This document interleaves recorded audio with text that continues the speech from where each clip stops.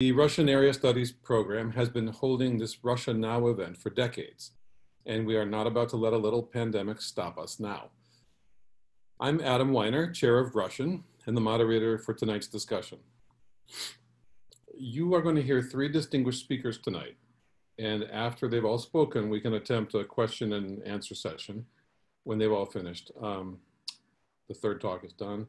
We'll start that up. At that time, please use the Zoom's chat feature to send your questions directly to me, and I will choose questions to ask of our presenters. So the first of our three speakers tonight is Professor Nina Tumarkin. Professor Tumarkin is Catherine Wasserman Davis Professor of Slavic Studies, Professor of History, and Director of the Russian Area Studies program at Wellesley College, where she teaches courses on medieval, Imperial, and Soviet Russia, as well as seminars on World War II and on Vladimir Putin. She's also a longtime associate of Harvard University's Davis Center for Russian and Eurasian Studies. Professor Tumarkin has a longstanding interest in the political uses of history, and her current book project explores the politics of the past in Putin's Russia, focusing on the historical memory of World War II. Her past career has included the role of advisor to President Reagan, for whom she wrote 2 invited papers and served as one of 6 Soviet experts who briefed the president, vice president, and key cabinet members shortly before Mr. Reagan's first meeting with Mikhail Gorbachev at the 1985 Geneva Summit. In preparation for his Victory Day visit to Moscow in 1995, President Bill Clinton read Professor Tumarkin's book, The Living and the Dead, The Rise and Fall of the Cult of World War II in Russia. Professor Tumarkin is also the author of Lenin Lives, The Lenin Cult in Soviet Russia. Professor Tumarkin, or Nina as we know her, will talk about the pandemic tonight, Victory Day, the Khabarovsk protests, and Mr. Navalny, of course. Our second speaker of the night will be Professor Tom Hodge. Professor Hodge has devoted most of his research to Russian literature and Russian music in the 1800s, and to the history of 19th century Russia, nature writing and hunting literature. Professor Hodge's latest book is called Hunting Nature, Ivan Turgenev and the Organic World, and it is hot off the Cornell University Press right now, this month of September. I will try to show or share a photograph of the book cover later on tonight. But for now, I just want to say how proud we are of our colleague and how happy we are that he got such a great book finished and placed at a wonderful press like Cornell. Turgenev is traditionally identified as a chronicler of Russia's ideological struggles, but Professor Hodge in his book rehabilitates him as an expert naturalist whose intimate knowledge of flora and fauna deeply informed his view of philosophy, politics, and the role of literature in society. Professor Hodge argues in the book that we stand to learn a great deal about Turgenev's thought and literary technique when we read him in both cultural and environmental contexts. Tom's topic tonight is Climate Change in Russia, Siberian Environmental Disasters 2020. Our third and last speaker tonight will be Dr. Christiana Botticello. Christiana studies ethnic politics, national integration policy, political support, and politics in the former Soviet region. She's writing her dissertation, Mixed Strategies of Nation Building in Lithuania, Latvia, and Estonia at Brandeis University, and is working on a project comparing correlates of support for independence in Catalonia, Quebec, Scotland, and Flanders with Professor Stephen L. Berg. We are lucky to have Christiana teaching political science at Wellesley College a little bit later this year. This evening, Christiana's topic is going to be Belarus and its impact on Russia. She will also be discussing the spring 2020 constitutional reforms. So with that said, we can start with Professor Tumarkin. And again, please hold your questions until the very end and submit them in writing on the chat. Nina, it's all you.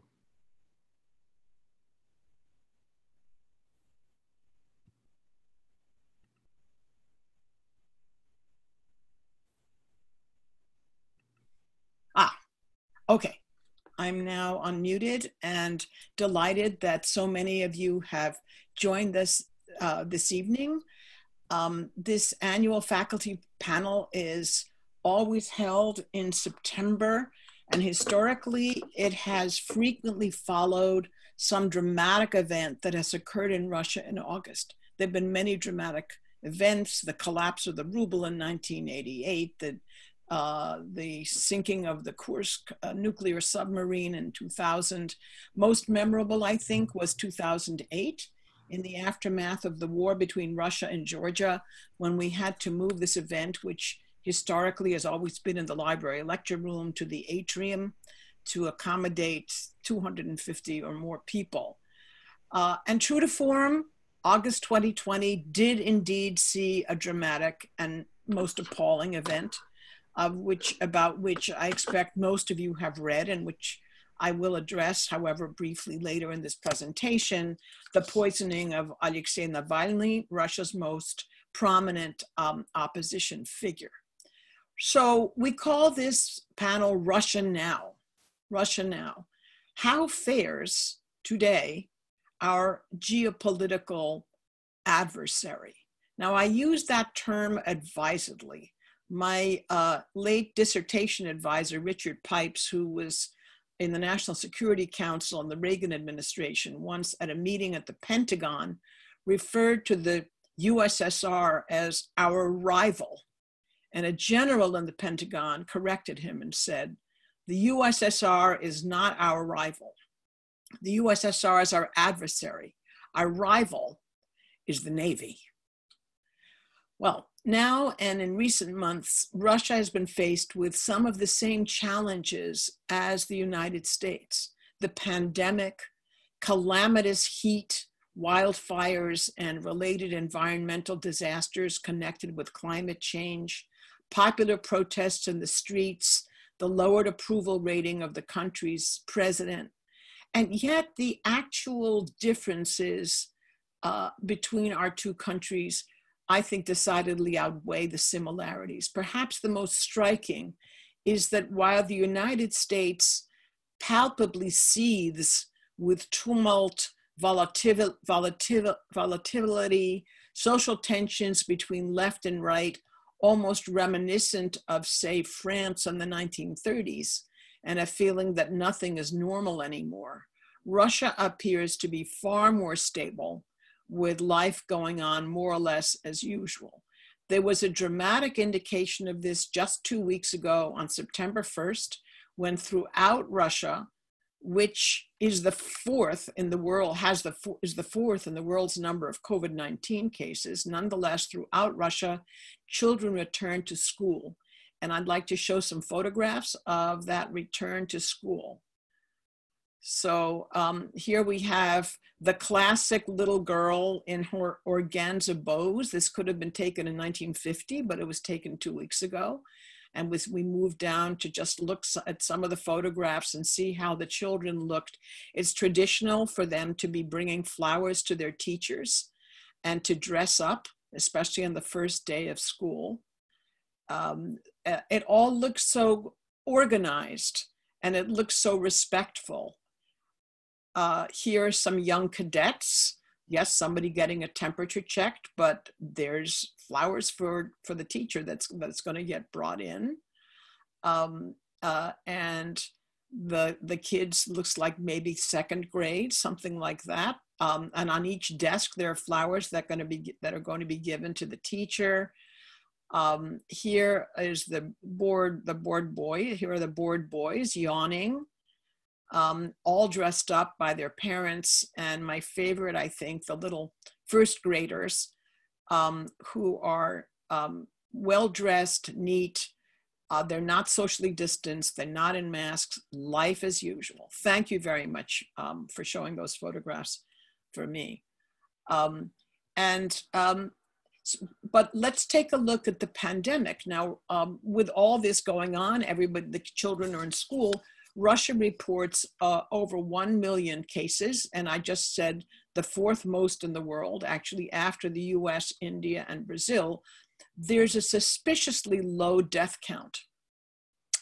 If the reported figures are indeed correct or only somewhat exaggerated, it must be noted that Russia has fewer very old people than does the United States, with an average life expectancy higher than it's ever been, of 73, as opposed to the US, where it's 79. Male life expectancy is as high as it's ever been, a little over 67. In 1990, it was down to 58. So all these numbers have been going up, but there really are fewer very old people. And also in the United States, sadly, over 40% of US COVID deaths are linked to nursing homes and other long-term care facilities. In Russia, it's far more common for old people to remain at home, looked after by home health aides, who are often brought in from the poorer former Soviet republics. In Moscow, for example, they often come from Ukraine. Of course, the country was hard hit by the pandemic. With its vast size ranging across 11 time zones, the incidence varied widely. Russia's cases peaked on around May 9th, the very day it was to have engaged in a gargantuan celebration of Victory Day, the 75th anniversary of, quote, their victory over the Nazis, with a huge and flamboyant military parade and the Immortal Regiment marches. These are public commemorations involving tens of millions of people. More on that later. The country was in serious lockdown, with international travel to and from Russia banned for months, rules about wearing masks and gloves. But now, even though cases continue to increase, normal life, or so-called normal life, has resumed in many places, including Moscow. Some people wear masks, others don't. No one wears gloves. People freely ride the metro, congregate in restaurants and bars, going to movie theaters. They've already, for weeks now, I know this even from my friends, eating in each other's kitchens indoors, as they have for decades on end. The Bolshoi Theater, the famous Bolshoi Theater in Moscow, reopened on September 6th, but then it closed 4 days later when a soloist in the ongoing opera contracted the virus. You might have heard of Russia's much touted Sputnik vaccine. Now, it hasn't engendered much confidence, and half the country claims they would never even try it. There's now fear of a second wave, and rumors that today, actually, they were worried about today, September 15th, the mayor of Moscow would close the city again. Indeed, there seems to be almost more fear of another lockdown than there had been fear of a second wave of the epidemic. And another factor in social fear right now is that people are, if we're skeptical about Russian information, so are the Russian people. They are skeptical about the information about COVID related by the authorities. In July, a full three quarters of people in a reliable poll, 3/4 of people under 55, and almost half of those over 65 disbelieve official information about the course of the pandemic. So what are they thinking about Putin? What kinds of attitudes? I do a lot of research by looking at polls. There's one very reliable polling agency called the Levada polling agency. The population's attitudes towards authorities has always changed in extreme situations. And the pandemic, of course, was a prime example. In February, many hoped that the pandemic would not come to Russia. So people believed that things were going well in the country as a whole. And then from April to July, it dropped vastly because the pandemic did set in. In August, the pandemic was no longer perceived as a threat. So it immediately led to an increase in the number of people who were confident in the direction of the country. And the same thing was true with Vladimir Putin, his approval rating dropped from 69% to 60% from April to July, but then at the end of August, it rose to 66%.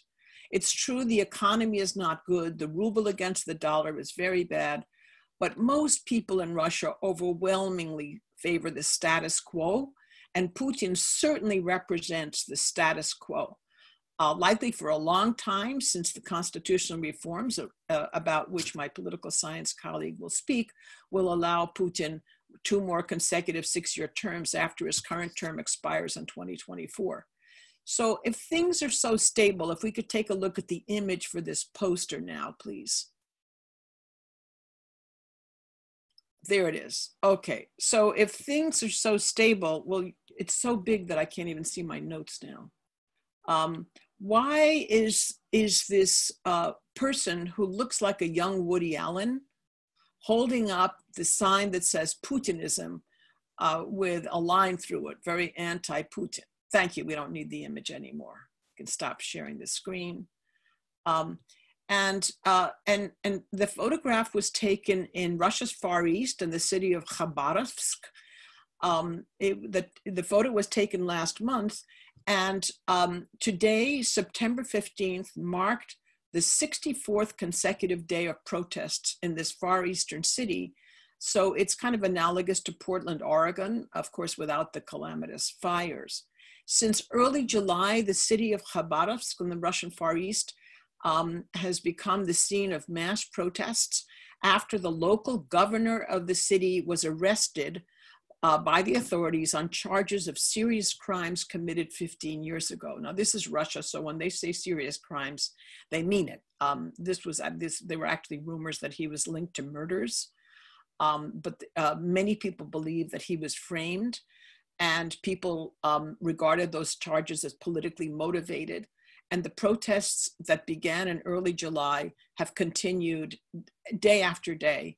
It goes on, and the participants carry signs that increasingly sound anti-Moscow and anti-Putin. The city's governor had been very popular because he had been genuinely effective, sort of a populist who had got things done, who had curbed the excesses of local elites, instituted a free lunch school lunch program, and then he was jailed for suspected complicity for crimes done 15 years ago and more. And then an acting governor was sent out from Moscow, just the wrong kind of man, arrogant, out of touch. And what's salient is that this governor who was arrested is not in the United Russia party that supports Putin. It's not an opposition party, but it's an alternate party. And the Kremlin has been for years managing to get their own people into power in the important cities and regions. And this is a protest against that centralization. The Kremlin was concerned and is concerned about these protests, but since they have been contained locally and not spread widely, even though there has been some spread, I don't think the Kremlin's truly alarmed. The Belarus protests are another matter, and again, my colleague in political science is going to talk about that. I have to admit, this protest image, not because it is a world-shattering protest or a Russia-shattering protest, but because I'm tired of showing Putin. I see him every day on my refrigerator, and he's getting very domesticated. We usually see him topless on a horse, and here the September image, he's teaching the president of China to make blini, which are Russian crepes. And I don't think that any of you are going to like the November one, which is really scary because it's a photograph of Putin congratulating Trump on his re-election. You like that? I don't think you like it. There it is, and it does sit on my refrigerator. Moving on very quickly to Alexei Navalny, the young man who was poisoned, young. He's 44 years old. He's bold, he's courageous. an opposition figure, indeed the by far the best known of Russia's oppositionists. He's sometimes referred to as the leader of Russia's opposition, but he is no such thing, because there is no opposition in Russia, nothing that might be called an oppositional movement at all.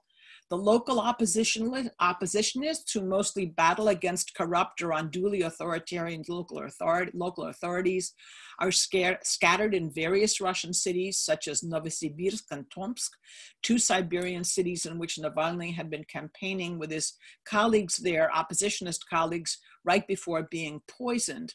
And in fact, in local elections this past Sunday in those two cities, pro-Kremlin United Russia candidates lost seats to some of Navalny's allies in local elections for city council.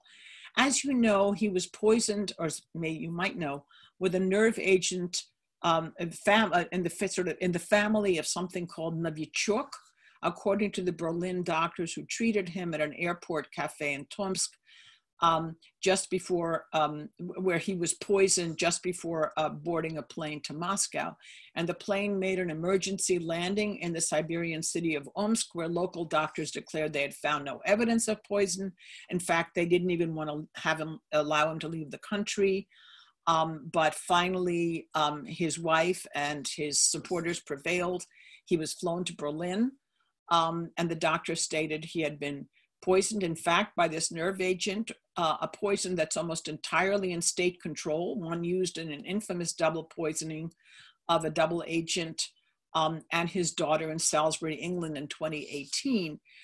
There's been a long history of persecuting Navalny with arrests and house arrests based on trumped up charges, huge fines. He also almost lost the sight in one eye after being splashed with a toxic green chemical in 2017. Who poisoned him? It's virtually impossible to believe that the poisoning was the work of anyone near Putin, not to speak of Putin himself. It would make no sense. It would be vastly dangerous. You know, Western politicians and media often so often assume that everything, especially everything dastardly, was done in that was done in Russia was ordered by Putin himself. It's a kind of magical thinking, which really I just don't agree with at all. Is he really a threat to the Kremlin? I don't think so. Indeed, there was a recent poll published September 3rd asking if the election of the Russian president were held next Sunday, for whom would you vote? 40% said Putin, 2% said Navalny.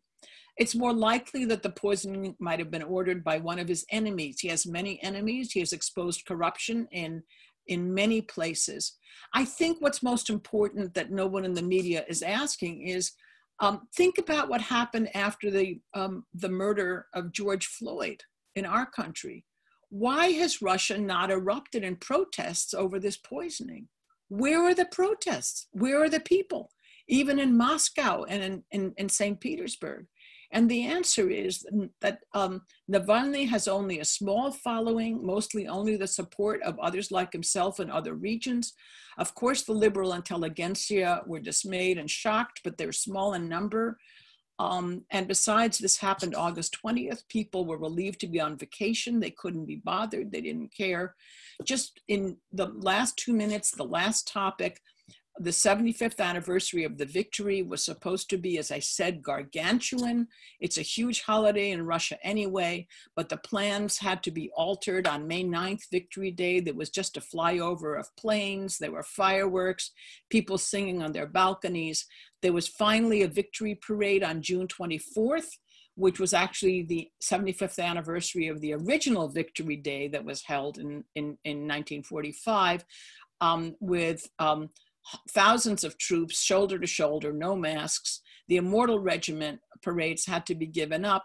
But still, and this is what I want to end with, all of this aroused a feeling of national pride and patriotism. There were World War II movies, TV series. No one in Russia is removing monuments. No one is upending public holidays or trashing heroic figures. And in this, Russia, for all its troubles, including, I might add, the plummeting value of the ruble, it nonetheless appears societally strong and united, even as the Russian government persistently and effectively moves to weaken the societies and democratic institutions of the United States and Western Europe. Thank you. Thank you very much, Professor Tumarkin, for your very interesting comments. And I went through all the participants of this Zoom session and wanted to send a shout out to colleagues and students, former students, current students, former colleagues, retired colleagues. I can see you all out there, and I appreciate your being here, so thank you.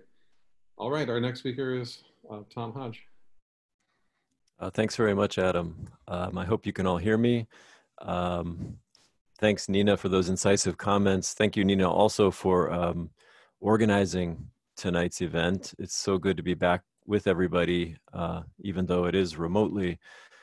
It's always illuminating to hear what everyone has to say. We've got some people who really know what they're talking about here at Wellesley. It's one of the great blessings of this program. So Adam, thanks a lot for that introduction. And Christiana, thank you for being here. It's great that you're on the team now. And I just want to echo what Adam just said. I look at the participants list and it's just fabulous to see all these familiar names from the past, the present, some in the future. Some first years are there. So anyway, I'm delighted to be here. I'm going to speak about some pretty depressing stuff. So I'm going to limit myself, I hope, to 15 minutes, because you're not going to want to hear much more than 15 minutes of what I've got to say and show you, I'm afraid. And this is always the fate of the environmental reporter. So let me get my slideshow up and going, and then I can be off and running here. So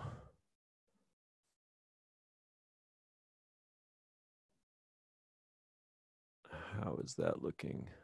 Are we seeing a slideshow yet? There we go. Adam, how does that look? Okay, good. All right. So it's not advancing. Let's see. There we go.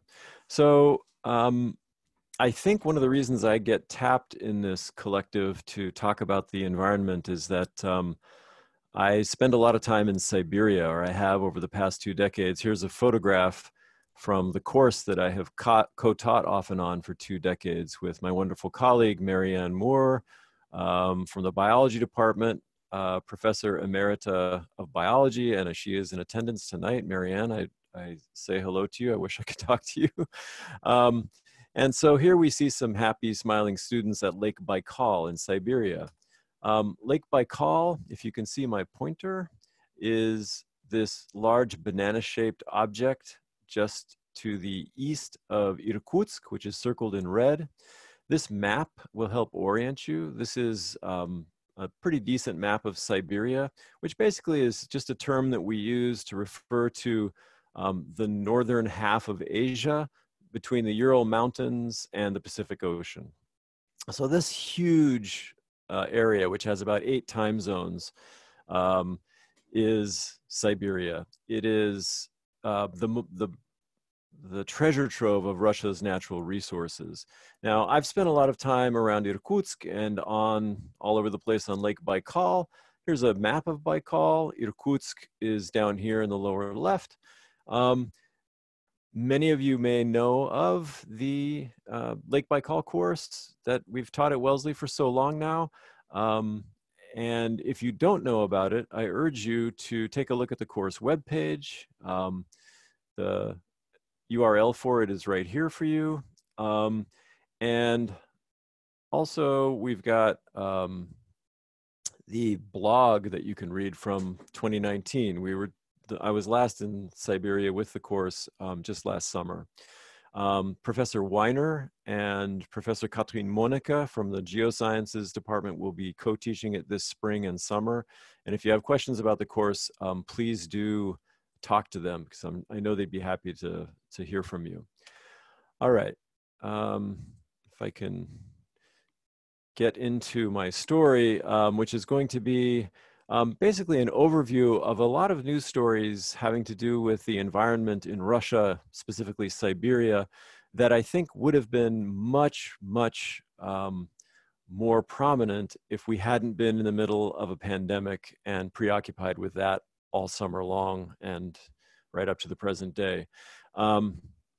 So the first thing, and I will get to the heat wave and the terrible wildfires that Professor Tumarkin mentioned, but first thing I wanted to do was talk about some catastrophes that have taken place in and around the northwest Siberian city of Norilsk.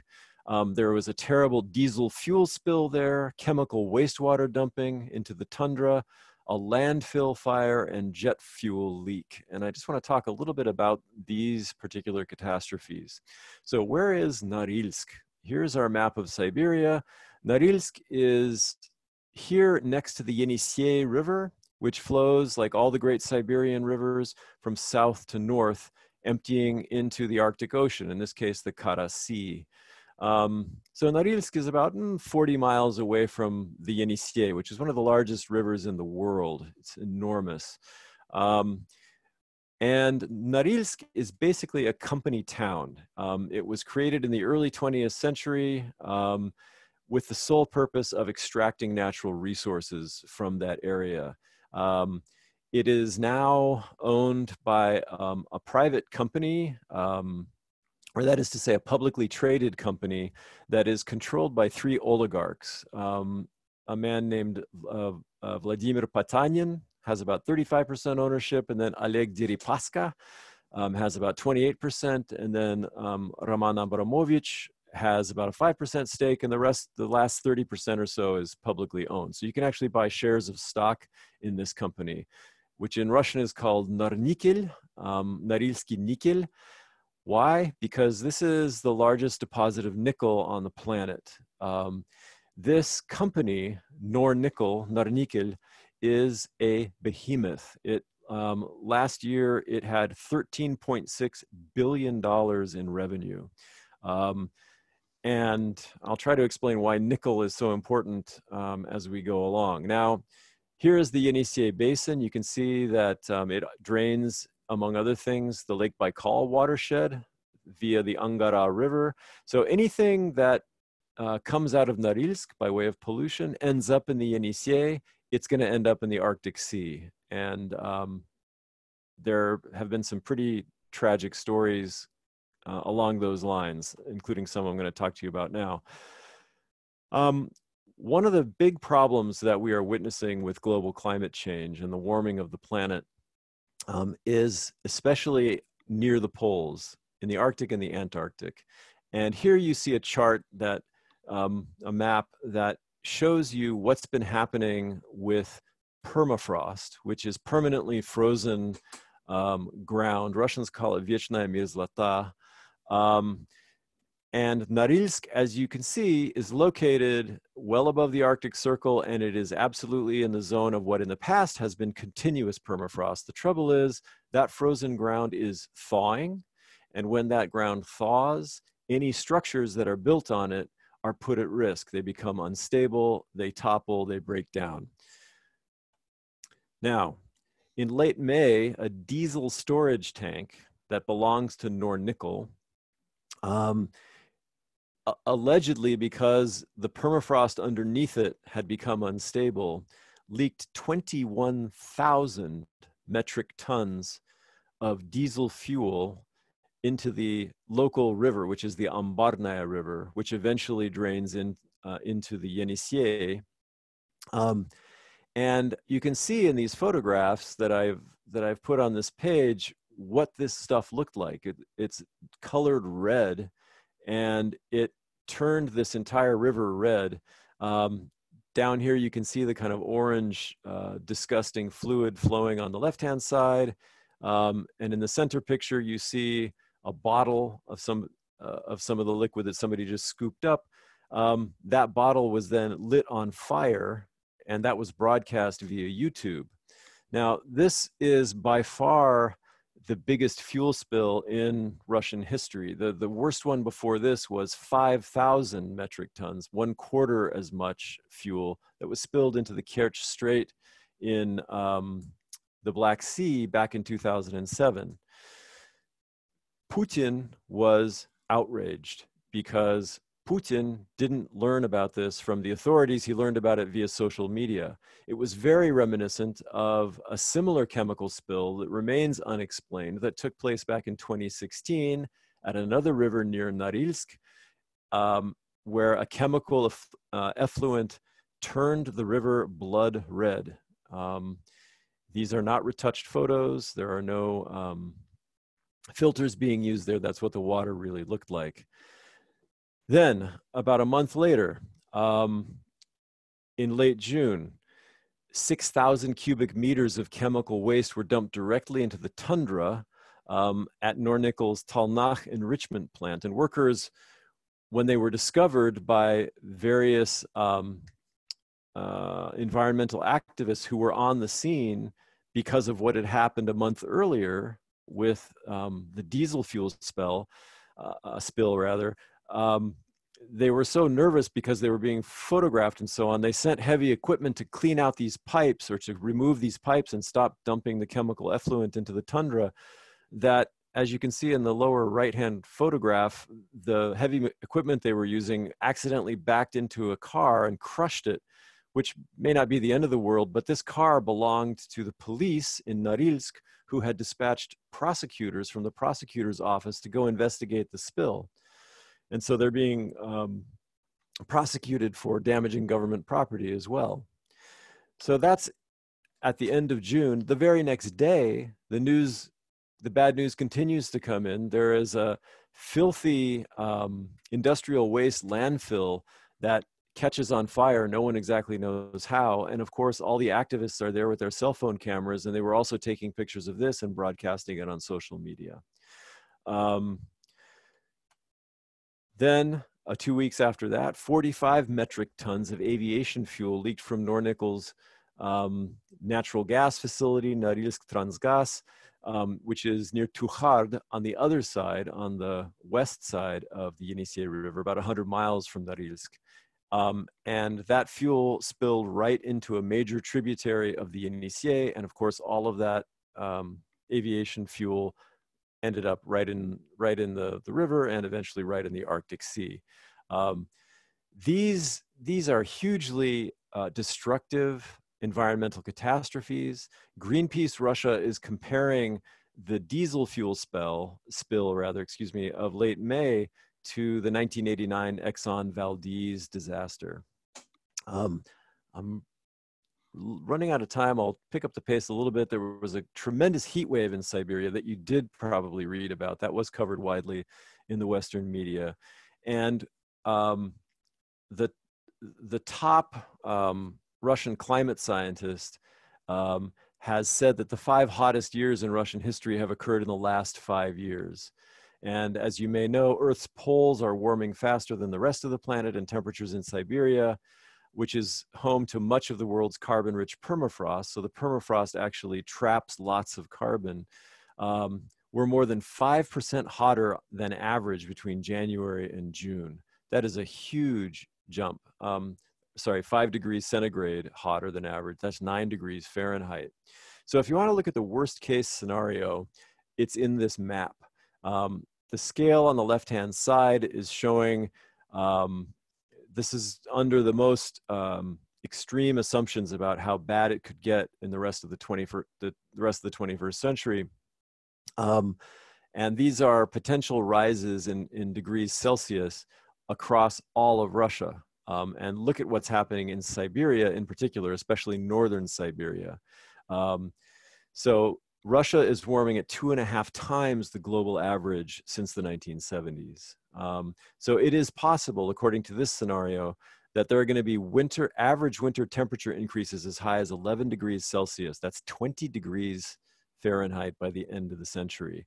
The most rosy estimates suggest about a 5 degree average winter temperature increase by the end of the 21st century.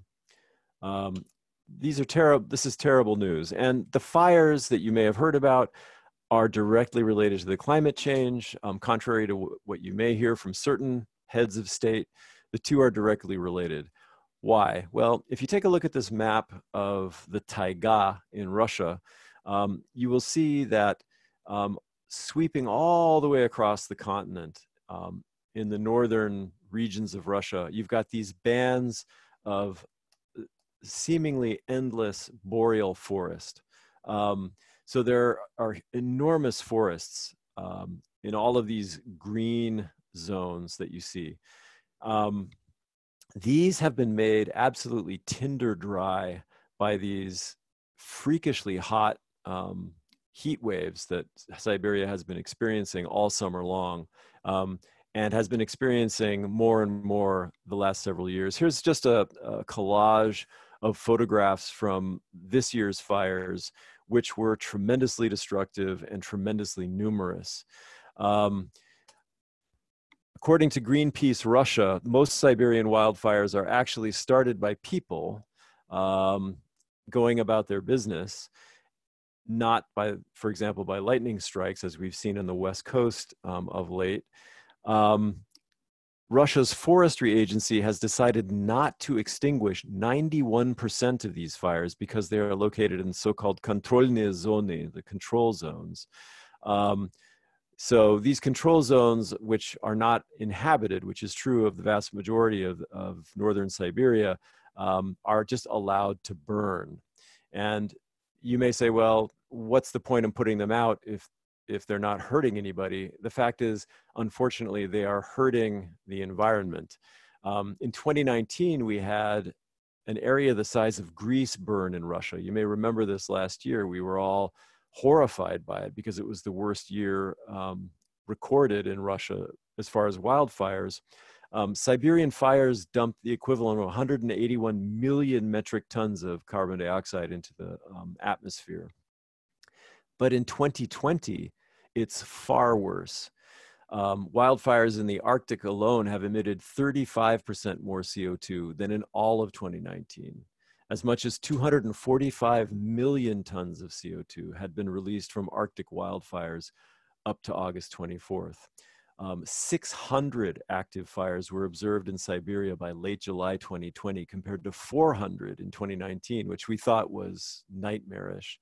And that's up from an average of about 100 earlier in the first decade of the 21st century. So things are really getting worse, and they're getting worse quickly. I'll wrap up by talking about a couple of strange topographical repercussions in Siberia this year that you may have read about in the paper. The first is the first has to do with the so-called Batagaika crater, which is way over here in the Sakha Republic, above the Arctic Circle. And this is what happens when permafrost melts. So this is known as a permafrost crater or a mega slump. And this is the largest such crater in the world. It's 1 kilometer long, and it's growing 12 to 14 meters a year. So that's a meter every month. And of course, that happens during the warm weather months. So it actually enlarges itself by that much almost before your eyes. So if you're there in the summertime, you can almost see it growing. And then to wrap up, on the Yamal Peninsula, which, as you can see, is a little bit to the west of Norilsk, it's the native land of the Nenets people. We are seeing enormous methane craters proliferate. Now, you can read that little text to bone up on what we think is probably causing these methane craters, but basically what's happening is that methane gas is being trapped just below the surface, and has been trapped and basically imprisoned below the surface of northern Siberia for millions of years. Now what's happening is that it's warming and that gas is being released. So if you look at the photo in the lower left, that's what it looked like in 2014. You can see there's sort of a bubble in the Earth's surface there, and then that bubble explodes, and there's a sort of catastrophic explosion that belches up all sorts of methane. And if you think, well, what's the big deal about methane? Well, it's 30 times more potent as a greenhouse gas than CO2 is. It's way worse than CO2 when it comes to warming the planet. Finally, here's the most recent one. This one was discovered in July, just a couple months ago, and it's been called the pit to hell in the press, including the New York Times. And it is the 17th such gigantic explosion of methane gas on the Yamal Peninsula. So this is accelerating, and I'm afraid it is bad news for all of us. Finally, I will just end by letting you know that this stuff may seem irrelevant to you, or it may seem as though it doesn't touch on us, but the carbon that is being released in Siberia is a huge threat to the rest of the world. And I can also tell you that the company Nornickel is one of the filthiest companies in the entire world. That region is considered to be, that city of Norilsk is considered by the Russians themselves to be the most polluted city in their country. And if you're wondering why there's all this demand for nickel, well, I will tell you that the main reason at the moment is that nickel is used to create the cathodes on lithium-ion batteries, especially now for electric vehicles. So these vehicles that we think of as being green and good for the planet actually are creating tremendous demand for nickel to be exported from Norilsk. And in fact, Elon Musk, the head of Tesla, in July, put out an announcement saying he wants more nickel. Nickel is going to run out in around 2023 unless supply is ramped up. And of course, Nornickel in Norilsk would love to oblige him. But, you know, Musk is going, it seems, he's sending signals that he's going to only play ball with those Russian suppliers if they figure out a way to clean up their act. Okay, I'll leave it there. Sorry this is so depressing. Thanks for your attention. Over to you, Christiana. Thank you, Tom. Stark and sobering indeed. So our last speaker tonight is Christiana Botticello, and I'm going to let you take over, Christiana. Thank you.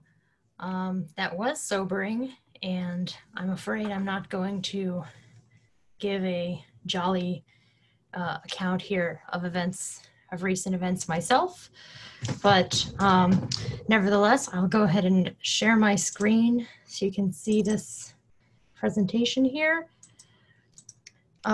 So I'm going to talk, well, first, actually, thank you for including me in this Russia Now panel. I'm very excited to be here, and I'm excited to be teaching at Wellesley in the third term. I'll be teaching territorial politics in Europe and Russia, and I can't wait to meet some Wellesley students. And I'm very excited about that opportunity, and thank you also for your introduction, Adam.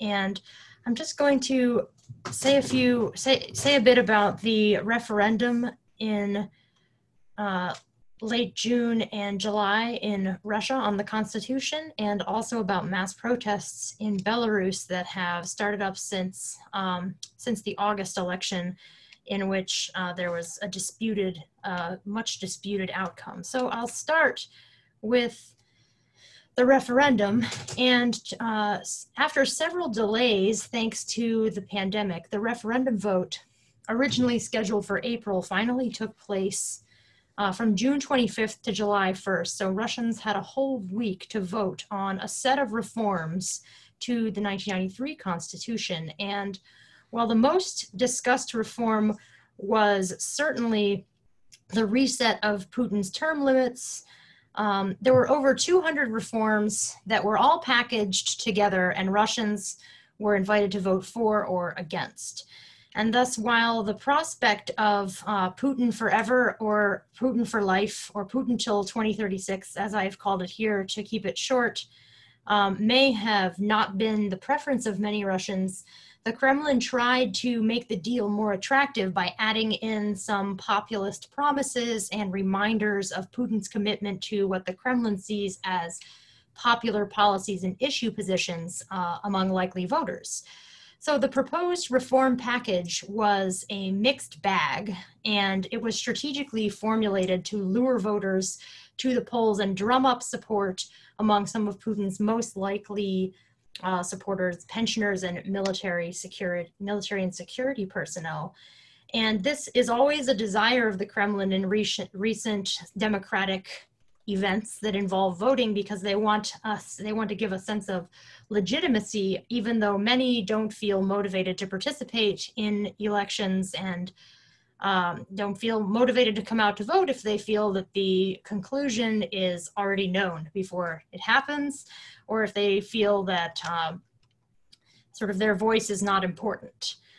So this package included things like a guarantee for regular pension increases by linking pensions to an index, which is a little redundant since something like this is already included in Russian law. And it also had a promise to make minimum wage no lower than a living wage. And it contained changes nodding to Putin's support for conservative ideology, defining marriage as a union between a man and a woman, and referring to Russia's ancestral faith in God. It had several sort of nationalist reforms, adding text to the Constitution that forbids the cession or calling for the secession of any territory from the Federation, probably a reference to Crimea. It also forbid acts or speech diminishing the service of Russian veterans in the world wars, and even asserted the Russian state's responsibility for preserving the so-called historical truth of those wars.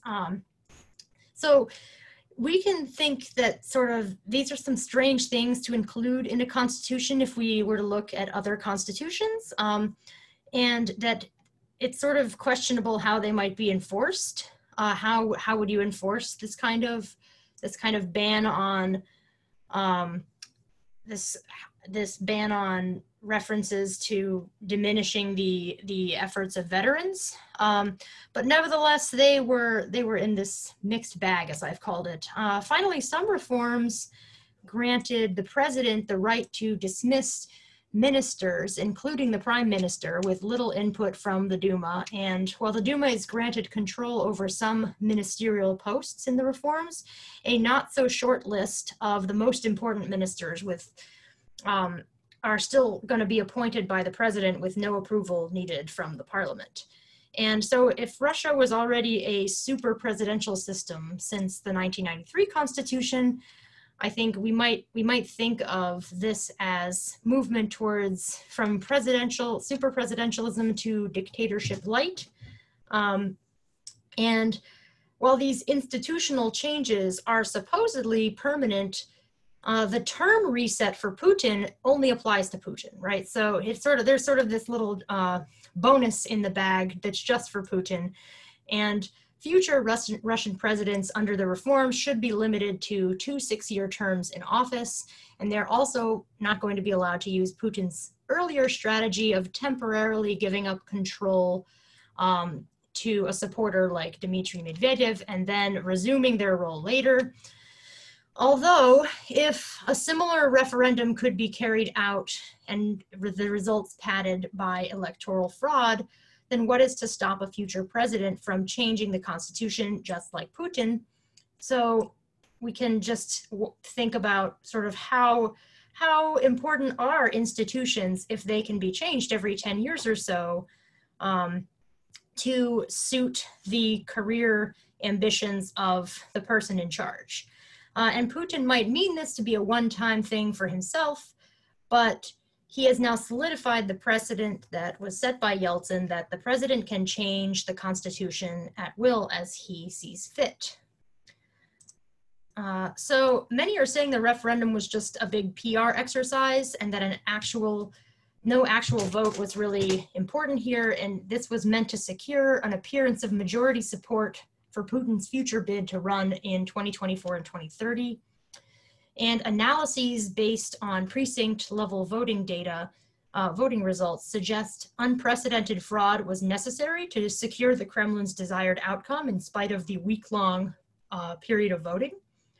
And it was extremely difficult to monitor the vote because it stretched on for a week. So you would need a lot of monitors to be there for 16 hours a day at all of the polling stations. And ostensibly this week-long period was due to concerns about coronavirus, but it also was very convenient for making it extremely difficult to monitor the voting. And also, a bunch of other coronavirus-justified oddities appeared, including some online voting system and unmonitored ballot boxes. You can find images of ballot boxes on playgrounds with a couple people sort of just sitting there with a megaphone as the neighborhood dogs are walking by. You can just toss your ballot in, and there were even, as pictured here, teams going around kind of like census workers picking up ballots at people's homes. So there were a lot of different ways that we couldn't monitor, that no one could monitor the election in the voting in this case. And also only the curiously named government-operated non-government organizations were even allowed to really monitor the elections on a systematic level. But fraud and coerced voting were unquestionably at play, given many irregularities that were reported to Golis, which is an independent election monitoring organization. And we do have evidence from Sergei Shpilkin's analysis. He's a physicist who is now also an election data analyst, and he has developed a method for estimating fraud, given what we know about the way precincts try to please the Kremlin by meeting certain turnout targets and targets of the percent supporting the pro-Kremlin outcome. So according to his estimates, the sort of the ballot stuffing was worse in this referendum than it has been in any previous election, even though the outcome was sort of foregone, a pre-known conclusion, and the parliament had already passed all of these reforms long ago in the spring. So it seems pretty important to the Kremlin to have gotten this outcome, given all this effort they've made to sort of simulate public support. But what are the implications of these events for the future of Russian politics? I can't speak to what will happen. I don't want to make predictions, but Putin coyly refuses to say, as is his custom, whether he will run in 2024, and maybe he will find some other way to stay in power before then without actually becoming president. He might be able to rule from any number of bodies that have been created in the federal state. He might even be able to get a confederation with Belarus and then rule from behind the scenes as someone in charge of this confederation. Who knows what he'll do? But some have insisted that even if he does run, that he might not win because of external shocks that could cause a tank in his popularity, like coronavirus and like falling oil prices, which combined with internal policy decisions. For example, Putin shifted the responsibility of responding to the virus to regional governors and mayors. This was an unpopular decision. There's been a severe lack of investment in critical sectors of the Russian economy, causing stagnation. And then foreign policy, the adventurism in Ukraine is popular with some, unpopular with others, and does prolong these Western sanctions that are another source of hit on the Russian economy. So some have suggested that any of these things could hurt Putin's seemingly iron grip on the presidency and make him potentially lose in 2024, 2030.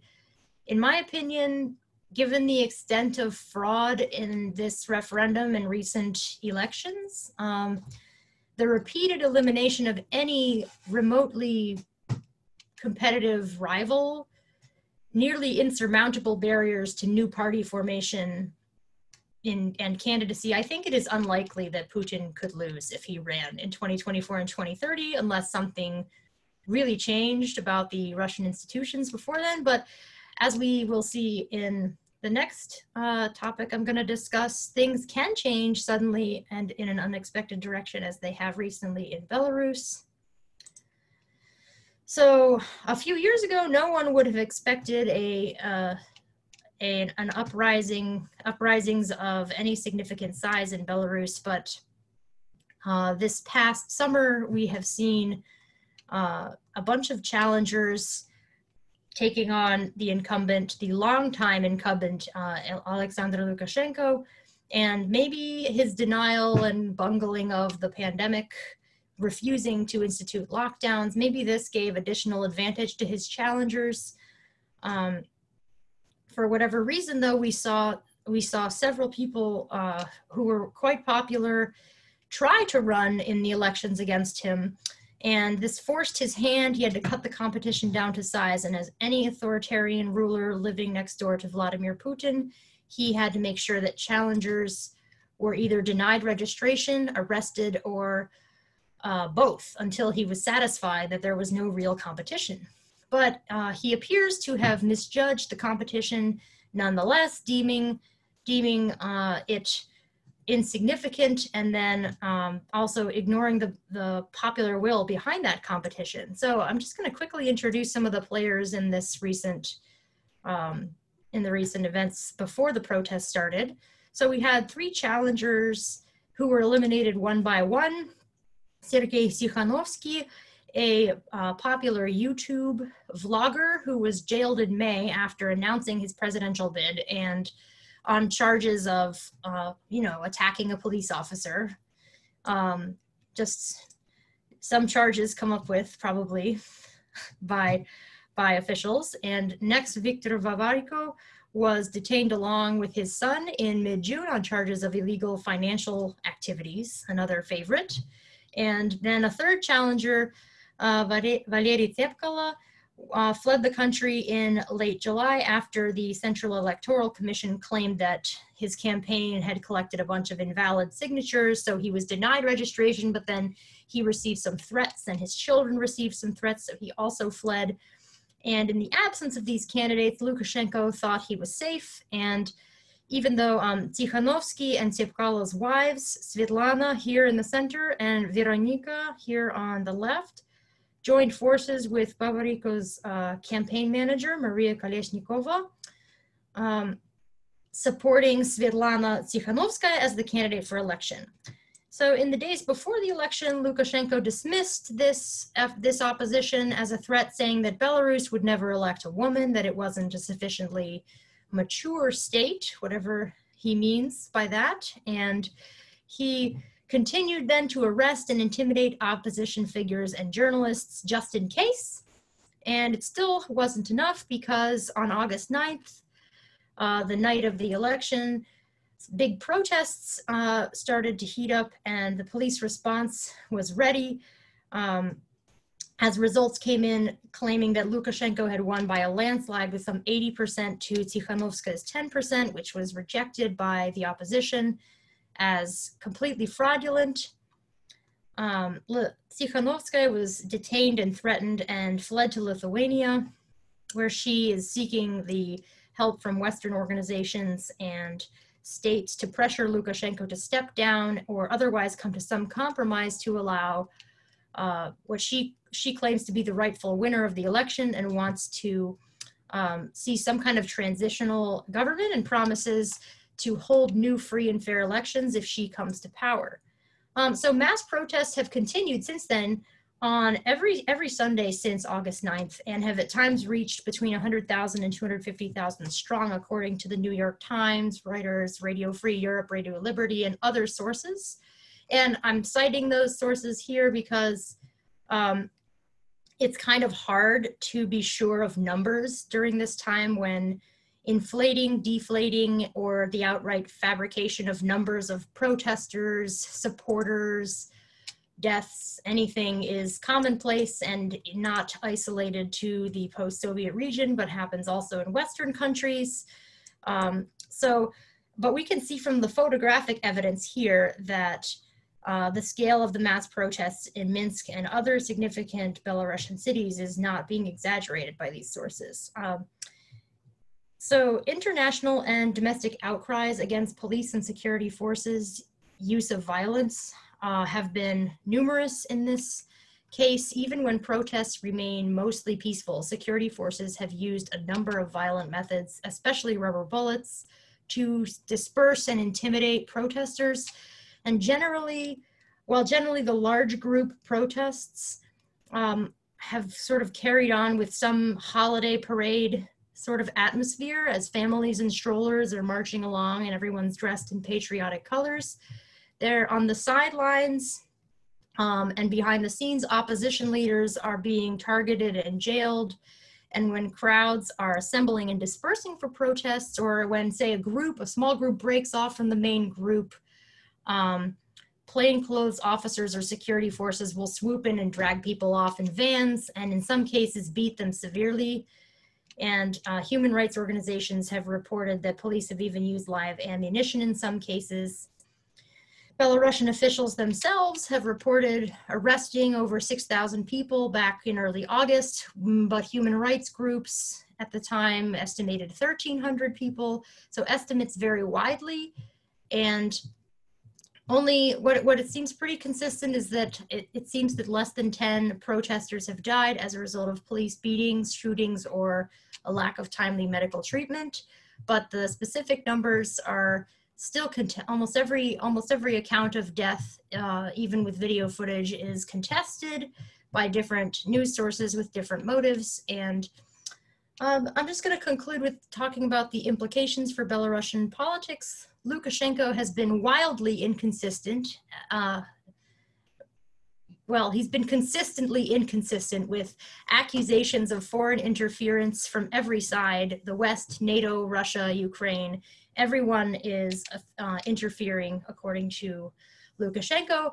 But since the election and protests began, Putin's phone has been ringing off the hook, and Putin has generally shown support for Lukashenko by publicly taking the phone calls and pledging to provide police support, and yesterday a huge loan to shore up liquidity of the Belarusian banks. And Russian officials have unexpectedly also positively responded to Tsikhanovskaya and her coordination council, because they have made these statements that they have no plans to put Belarus on some kind of pro-European track. They would want to continue to have good relations with Russia.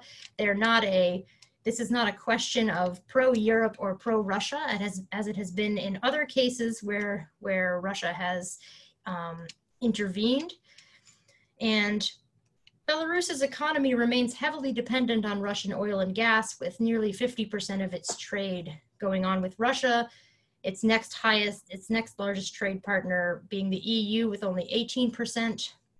And so it's hard to imagine a realistic scenario in which Belarus would attempt to reorient itself towards the West quickly, even if the opposition were wanting to start a more pro-European foreign policy and economic policy.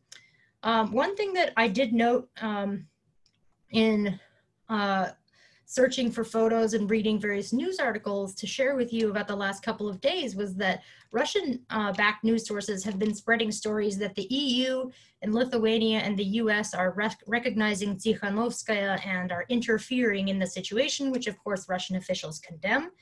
And there have been some claims that from the West, that Western sources, that unmarked troops and military vehicles have been passing into Minsk and other cities to support security services there, which may sound familiar. It's consistent with tactics in Ukraine and policing protests in Russia. And given other reports that some security forces might potentially sympathize with protesters, this influx of non-local forces who are less likely to sympathize with protesters and have more training in intimidating and deflating protests could help Lukashenko outlast the opposition. The information war over, what is going on exactly on the ground, whether in Ukraine or Belarus, is ongoing.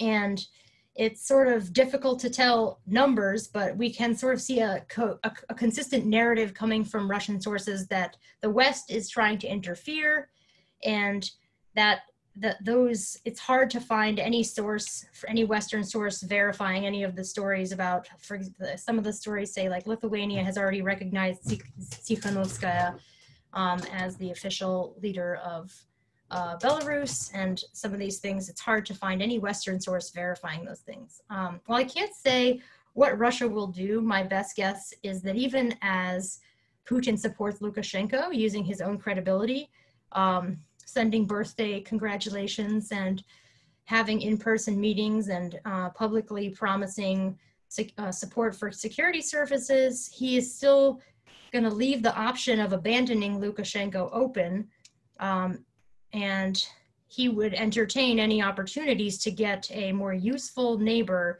for Russia in some opposition figure if he could find one. And I wonder if Lukashenko's erratic and incompetent behavior and his continued resistance and stalling to further economic and political integration with Russia have made him disposable from Putin's perspective. Given the alleged fraud in the recent referendum, I don't think Putin can easily and would never identify electoral fraud as the problem here, but I think he could find a way to remove his support for Lukashenko if he so desired. So I'm going to stop there to leave some time for questions. Thank you very much.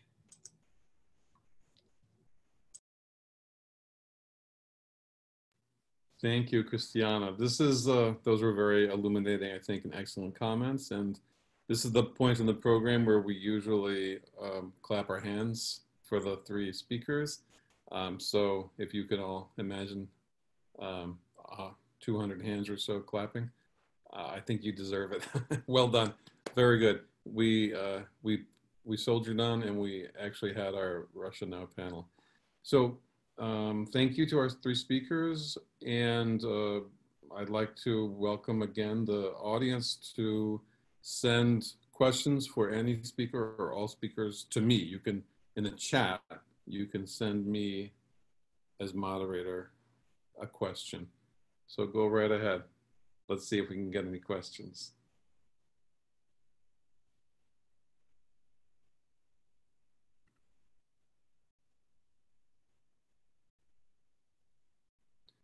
The panelists can also ask questions of each other.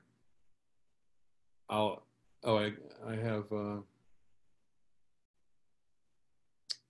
have a question for you, Christiana. So I saw some extremely awkward, uncomfortable footage of Putin sitting next to Lukashenko. Did you see that? I think it was from today, yesterday, I don't know. And Putin looked very uncomfortable and irritated and annoyed and bored. He was tapping his feet in a very childish way, moving his hands around. And meanwhile, Lukashenko was pouring out his heart and saying that we are friends, we must not abandon our friends, or something like that. It looked awful. Did you see that, and what did you think of it? I did see some photographs and some sort of jokes about it on social media, about saying sort of that Lukashenko looked like he was trying to explain to his mother why his last relationship did not result in marriage. And I think that from what I could see of it, it seems accurate that, and it makes sense to us if we think about the incentives that Putin and Lukashenko have here, that Putin would sort of be, and sometimes I think Putin can be like this with United Russia officials who get out of hand. You're allowed to cheat and lie. You're allowed to, be corrupt as long as you do it well enough and you prevent mass protest from interfering with the Kremlin and Putin's popularity. But once you set that off, you have to deal with your own the consequences of your own folly. And I wonder if in sort of an international context, looking over at Belarus, it might be if you aggravate people enough to draw in Western interference that irritates Putin and brings the eyes of NATO and others looking into areas really close to the Russian border, then you have crossed the line. And I know Lukashenko was talking about the red line that Putin had set down in Ukraine that had been crossed, and I think Lukashenko might have crossed Putin's red line in this case. So, actually, since you're talking about that, we have a question coming in from the audience. This is from your old colleague in mathematics, Alan. He asked, "What do you see as the long-term future of the situation in Eastern Ukraine?" You might as well take that one. And if any, if Tom and Nina has anything to add, then please raise your hand afterwards. I'll just say that much like we see in Abkhazia and South Ossetia and Nagorno-Karabakh and Transnistria, I think that Putin is all right with these frozen conflicts, as some call them, and that suits him because it prevents these countries from becoming sufficiently stable and that they would ever be admitted into NATO, which I think is what he really doesn't want to happen. And so I think he wouldn't be, I'm guessing he wouldn't feel that we need to annex Eastern Ukraine in order for his sort of foreign policy outcomes to be met. But I would concede that Professor Tumarkin is a much more experienced analyst of Putin's thoughts and his considerations than I. So I'd love to hear what you think about that too. Sure. I'd first like to respond just briefly about Belarus and it's what Putin thinks of Lukashenko, which I think is not much. They had, before there had been sort of talk about them being allies. I think Putin never liked Lukashenko, certainly never trusted him. I think he hopes that the protests will weaken Lukashenko, as you suggest, maybe ultimately even to get rid of him. But if not, at least to get him to agree to things, like an advantageous energy deal, for example, and that there are several alternatives to Lukashenko, including a Belarusian businessman who lives in Moscow. So that's in the works. I'm not sure I would call the conflict in Ukraine totally frozen, because no matter what they say, there still is fighting going on. People are still dying. I think the future looks very bad. I do think that Putin's aim there, like with Belarus, is to weaken his neighbor, to keep it split. Certainly I agree with Christiana. He's not about to start thinking about annexing any more Ukrainian territory or any other territory. I don't think so. But certainly he wants to weaken the country, and this ongoing conflict is very helpful in that regard. All right, thank you. I have a question from one of our star students, Pamela. So this is to Professor Hodge. I have a question for Professor Hodge. How much would anti-corruption policy help the environment in Russia? Anti-corruption policies. It's a great question. The Russian Republic does have an equivalent to the EPA, what do they call it? The Ministry of Natural Resources and the Environment, or Ministry of Natural Resources and Ecology. And so in theory, there is a system in place to handle this, but unfortunately, Russia is an extremely corrupt country. In fact, before the talk, to help put this in perspective, I took a look at the latest report from Transparency International, which takes a very close analytical look at corruption in various countries around the world, and they come out each year with their corruption perceptions index. And in 2019, out of 180 countries, just to sort of give you some context, the USA comes in 23rd place, right? So we're right after the United Arab Emirates, and we're tied with France in our level of corruption. So out of 180, the US comes in 23rd.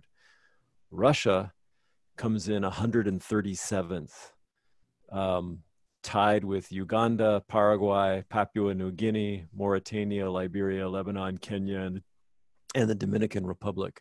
And if any of you have spent much time in Russia, you know that bribery and cheating of various kinds, especially cheating the government, and kickback schemes and so on, are very common. And unfortunately, we've seen this time and again with our own eyes in Siberia.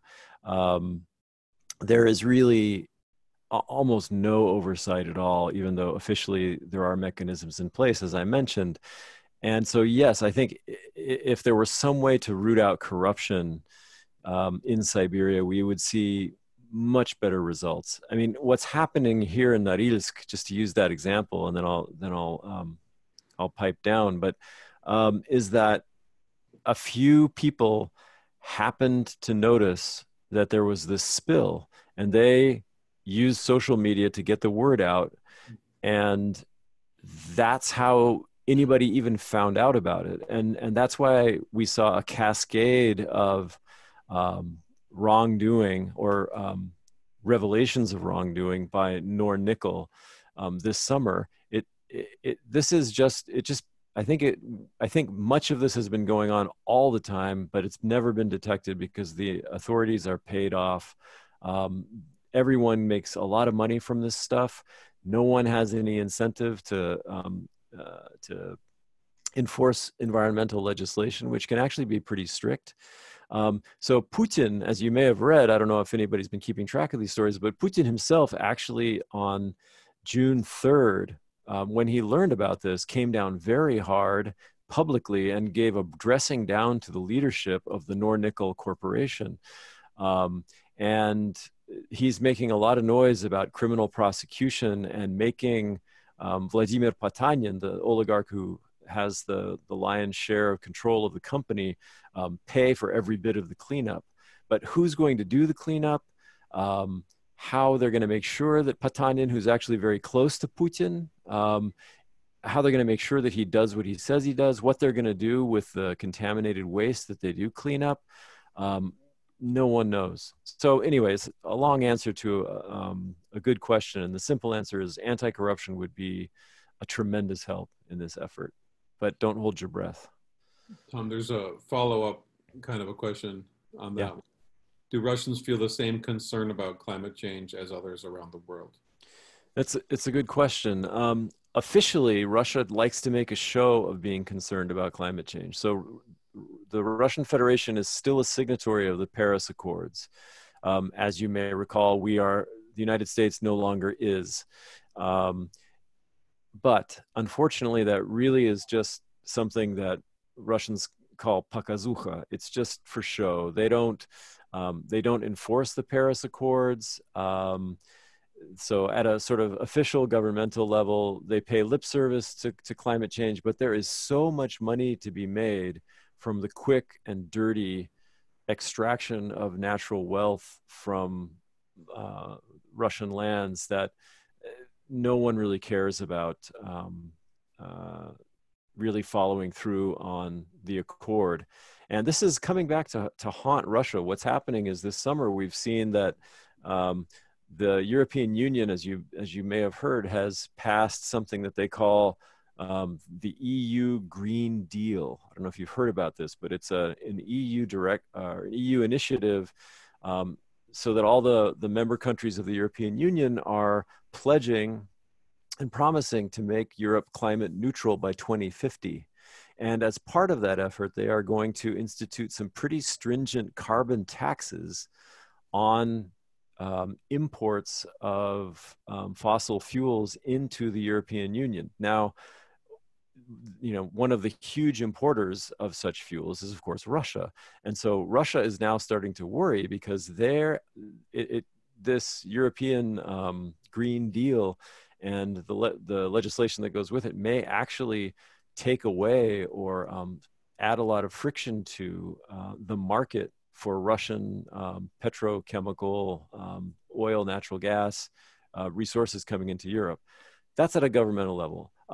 People I've talked to sort of on a personal level, do they care about climate change? Yes, they do.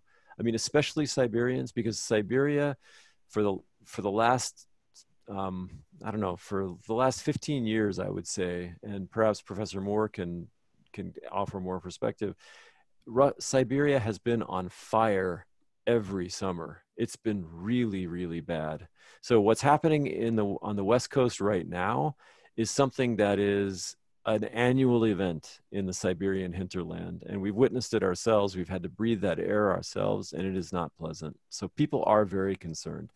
Whether they can get their government to take steps, that's another question. Thank you, Tom. Here's a question for anyone who wants to take it. This is from Niraja, our student. Not sure if this has been answered yet, came in late, but I saw that this morning Alexei Navalny posted to his Instagram basically saying he's still there. What does the whole Navalny incident say about the state of the Russian opposition today? So anyone who wants to take that one, you can just jump right in. Okay, Nina. You have to unmute, Nina. Christiana, would you like to address it since I've already spoken on him right now, or? Sure. I think I'll say that I think that there's been sort of a lot of back and forth recently about how well he's doing. And so as I look at the different accounts, I was wondering, I didn't see that he had come out and posted on Instagram today, but I think I'll second what Professor Tumarkin said earlier, that while Navalny is sort of the best and most salient representative of the so-called opposition, that he doesn't have any sort of, he can't be considered to represent sort of a cohesive opposition that is any credible threat to the Kremlin. But I do think that I know that Professor Tumarkin said that there was sort of a very small number of the liberal intelligentsia, and my sort of snapshot research in my studies in the Baltic countries recently was that I would meet a lot of younger people, younger Russians who were still emigrating to the Baltics, saying that they were just disillusioned with the Russian government and the lack of responsiveness to people's demands and desire for a more democratic state. And so I wonder if those numbers are increasing. And as I see the appeals in the reform package, the appeals to what I see as likely an older generation and the last generation of the Soviet era, I wonder, what about that huge number of younger people, and what do they think about what do they think about Putin, and are they alienated and passive, or are they going to is there going to be a leader around whom they can sort of rally?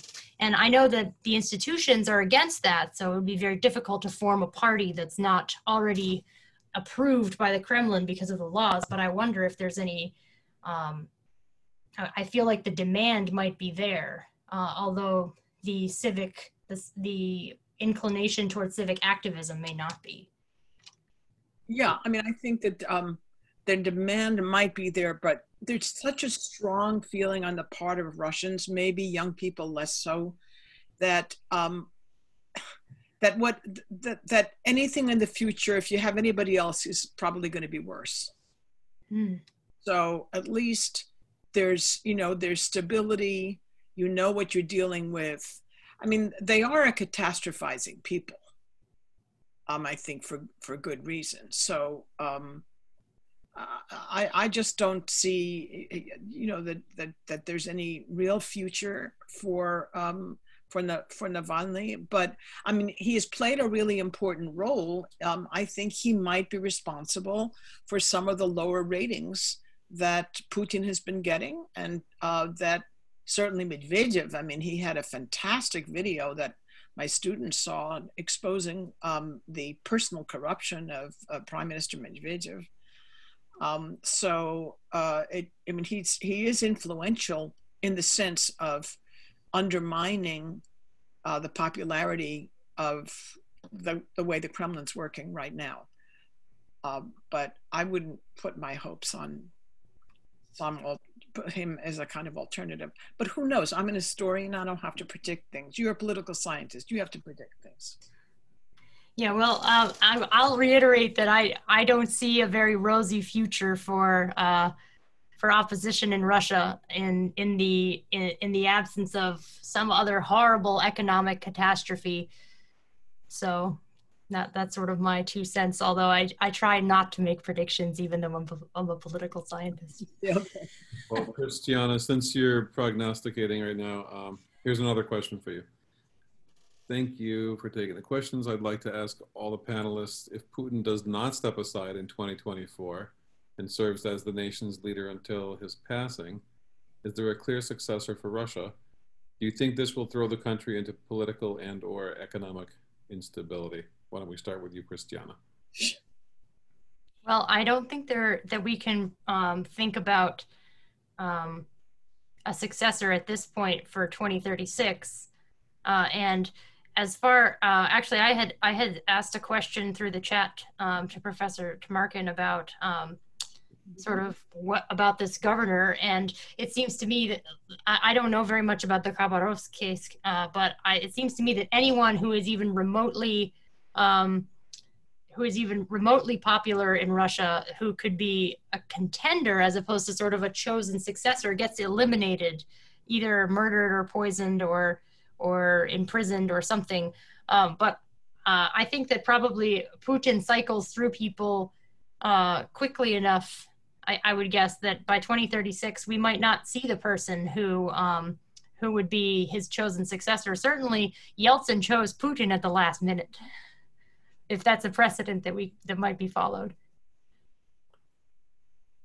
Well, on that note, we have run out of questions. I'd like once again to thank our 3 panelists, to thank all of our participants, attendees, and a special thanks to Katie Sengo-Jackson. Thank you, Katie, for handling the technical side of this. I really appreciate that. So with that, we'll wrap up.